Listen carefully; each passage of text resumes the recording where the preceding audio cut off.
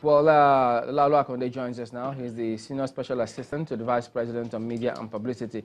Good morning, and thank you for joining us today. Well, yes, the Vice President received the girls. As they said, they were very elated and excited, appreciative of what the Vice President said, told them, and what he was going to do. So if you could shed some more light on this, what is the plan now, having seen that this feat has been achieved, celebrating Nigeria? What's the plan to ensure that this remains on top there and encourage more people to come on board? Excellent. So the Vice President was quite excited to meet this group of very talented and very inspiring young girls from Anambra. And he did explain to them what it is that government has been doing in the area of technology. For instance, we are building technology hubs in all the 6 geopolitical zones. You know, he gave an example of one that we just about a month or so ago opened in Yola, where innovators came in and one of them actually designed a 3D prosthetic, so that a boy who had lost his hand in the insurgency, had the prosthetic on, and now he could ride.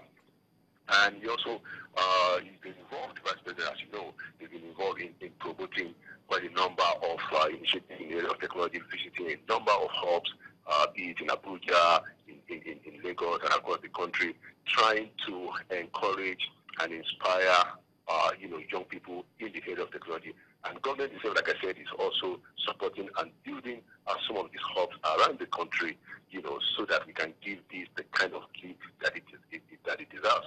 Also, we are going around the universities. I think we've been to 2 universities already. The Vice President was in the University of Lagos last month to start what we call a Student Innovation Challenge, where students from all across the region gather together and come up with startup ideas. And then it goes on for a number of time, and then the final of the event, the Vice President personally attends. He attended the one in the University of Lagos about a month ago, and 2 days ago in Kano, in Bayero University, in Kano, he attended the one for the northern region. There is going to be another one in Abuja for central Nigeria, and then there's going to be one, I believe, probably in Anambra. So the point is that government, this government, the Buhari administration, is committed to promoting technology and innovation. As a matter of fact, we also have an advisory group on creativity and technology.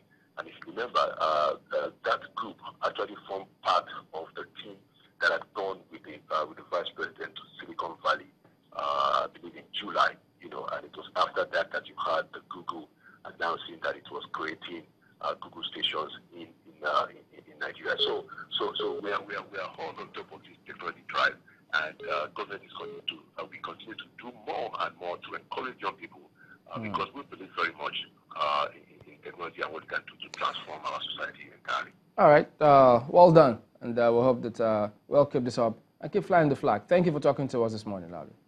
Thank you, gentlemen.